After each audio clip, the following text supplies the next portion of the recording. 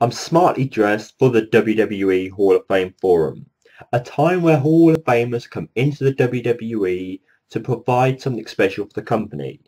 We have Shawn Michaels, always great to see him. He's done it all, and now he's making special appearances for the WWE.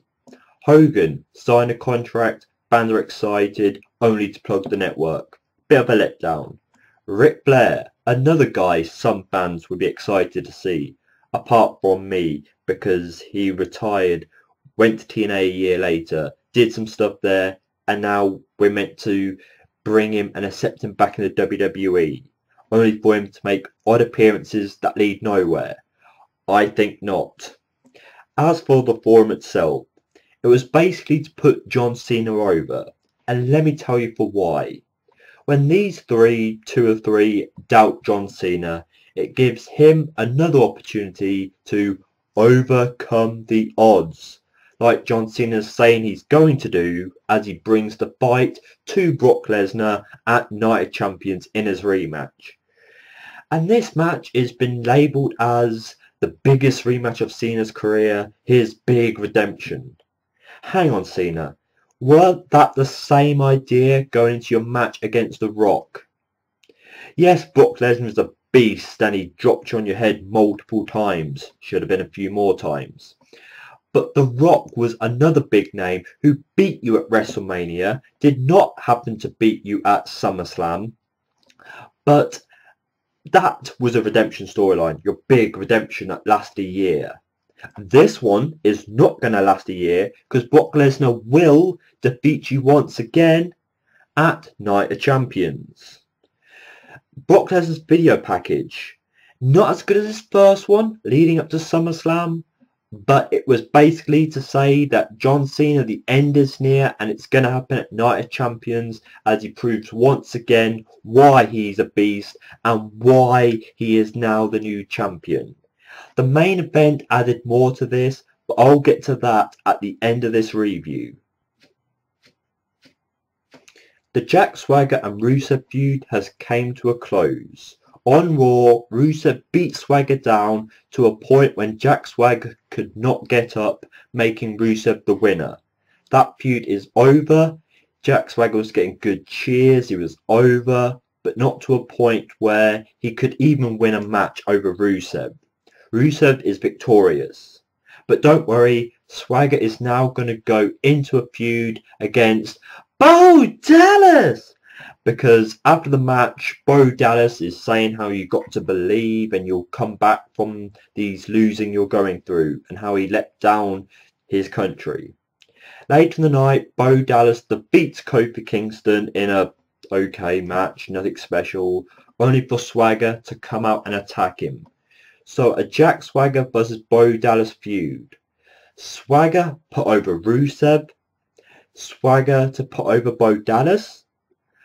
This is all good and all, but while Swagger is over, don't you think you possibly want to start pushing him to a point where he could become a okay part of the WWE again? But at the same time, I'm going to give Swagger credit that he's using his overness to put over the newer talent. Cesaro is the #1 contender to face Sheamus at Night of Champions for the United States Championship. And as much as I'm looking forward to this match, because I do watching Cesaro wrestle, he's not in the place where many fans would like to see him at. He's proven he can face the names in the WWE and put on great matches. Then he went through a losing streak and now he's back in the mid-card, chasing a mid-card championship. I feel so much more can be brought out of Cesaro, but it's being delayed or it's not happening. I'm not sure what's going through the WWE's mind when it comes to Cesaro. But at the same time, I don't know what went through the WWE's mind when they brought Rob Van Dam back. When you bring back Rob Van Dam, you expect all these high-flying risky spots, but he's coming back only to really lose matches and not really claim his return as a big deal in my opinion. This is why I've not really enjoyed Rob Van Dam's return. But at least we've got a match set up for Night of Champions, a good match in that factor, and the right person win this match. Following Paige defeating Natalya, a diva who should never have been dropped this low, especially when she's put on great matches on NXT, we have a segment between Paige and AJ. AJ, who must have been lazy and forgot to put on her wrestling gear because she came out in her pajamas. And it gets a bit creepy, AJ's side, as she hugs and kisses Paige's hand to say they're still best friends. So this didn't really tease what could be happening at Night of Champions, but I'm hoping to see a submission match or a possible hair versus hair match as they teased last week.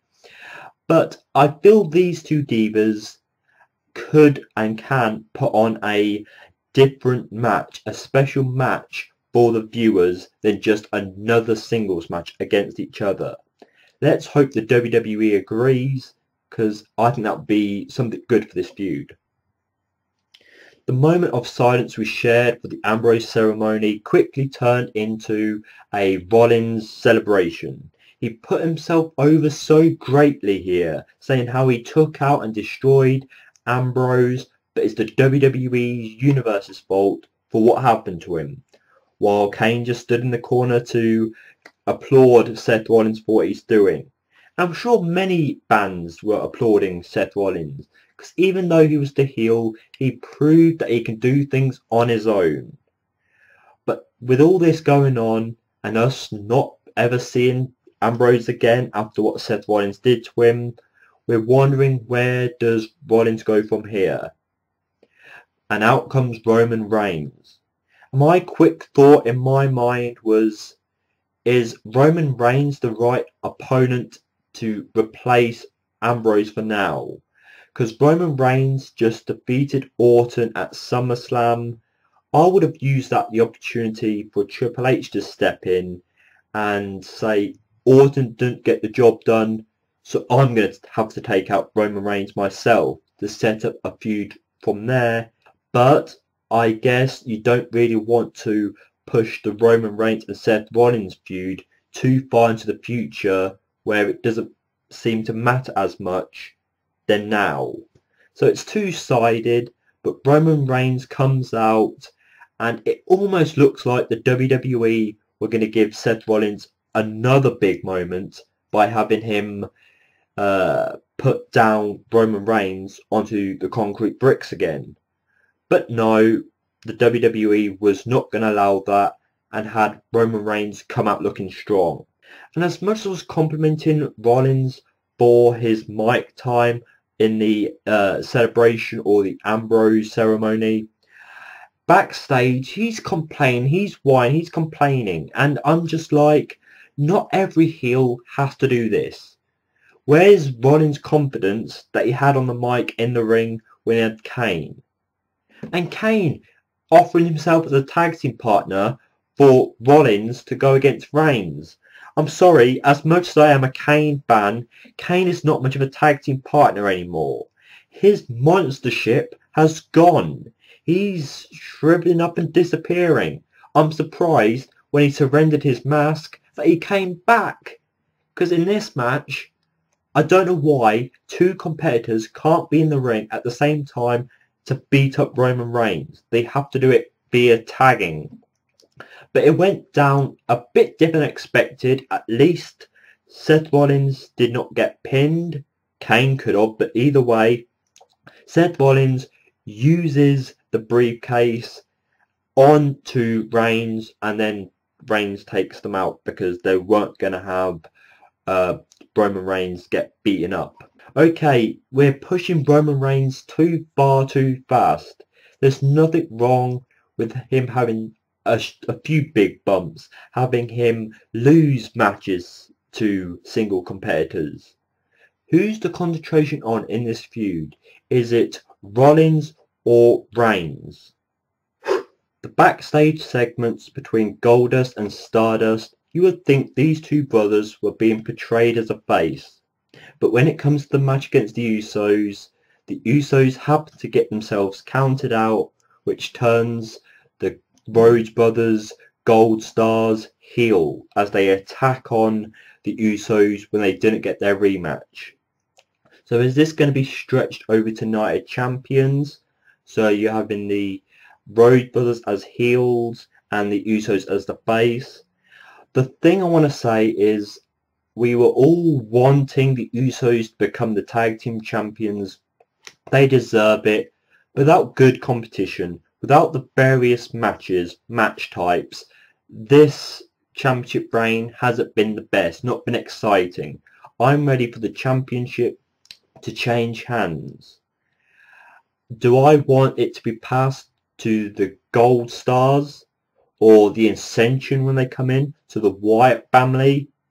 There are other tag teams I probably wouldn't mind seeing as the tag team champions, but the main thing is we need more of a mixture in the tag team division to make the feuds and future matches interesting. But I'll give the WWE compliment for making this be a surprise factor that came out of nowhere, but it gave us another heel tag team. I'm trying to see the positives in this, people, even though I feel that you could have kept them as a face and brought in the Ascension, or finally gave the Wyatt family the tag team championships. Okay, let's make this quick. Ziggler defeats Miz's stunt double, Damien Mizdow. Oh my freaking gosh, I'm just going to give up hoping that the WWE stop with this Damien Sandow stuff. But the main concentration is going to be on Ziggler defending his Intercontinental Championship against The Miz at Night of Champions, where Ziggler should retain because there's no point dropping the championship so quickly back to The Miz, even though I did say I want to see Miz versus Bad News Barrett later down the line. I'm not sure how much talking the Better Twins do on Total D's, but on Raw, I think Stephanie McMahon should play a strong, solid part in their feud to save the segment for whenever it goes bad. But saying that, I give Nikki credit for the way she held the mic through this promo. No, she actually did. Did you see her grip? Brilliant. Because the segment went on and on and on. It's all about how Brie's been holding Nikki back. The funny part is it went as far back as being in the mum's womb. But it's all about forgiveness. Brie forgives Nikki for what happened at SummerSlam. Nikki will never forgive Brie. Yada, yada, yada. I don't care. Face each other at Night of Champions. Have Brie pick up the win and finish there. If you are going to continue it, bring back Steph. Steph is the one who made this feud happen in the first place. She's the one who made this feud work in the first place. Now you've left these two on their own. It's not working. The Las Matadores defeated Slatergator. How does an alligator sound like? Even though at SummerSlam Brock Lesnar beat John Cena down so bad he was injured and hurt, he had to stumble outside the ring and become the WWE World Heavyweight Champion. What did he actually do? Because on Raw, in the main event, Super Cena's back, he's ready for Brock Lesnar, he beats down Bray Wyatt to a point where the Wyatt family had to get involved, which made Bray Wyatt and the Wyatt family versus John Cena, Big Show and Mark Henry. And what happened? John Cena overcame that match as well and defeated the Wyatt family. This John Cena thing is getting stupid now. The whole opening and main event was just to prove that John Cena is Super Cena again. Nothing's changed. Brock Lesnar didn't really do much to John Cena or put John Cena down in any way. This is getting really stupid. It's the same old Cena. It was a chance, an opportunity to see a different side to John Cena following SummerSlam or at SummerSlam. But no, it's the same old rubbish. And now you wonder why I don't like John Cena. Well, the WWE continue to prove many, many times why I don't. Yes, I think that John Cena should have a fighting chance or prove that he's got some fight in him against Brock Lesnar, but not after what happened at SummerSlam. Well, people, before I go on a John Cena rant, I miss those days when I used to rant on that mother... Please leave your comments in the comment section below. Thank you again for watching. I'm wearing a suit. I'm going to take it off. Until next time, goodbye.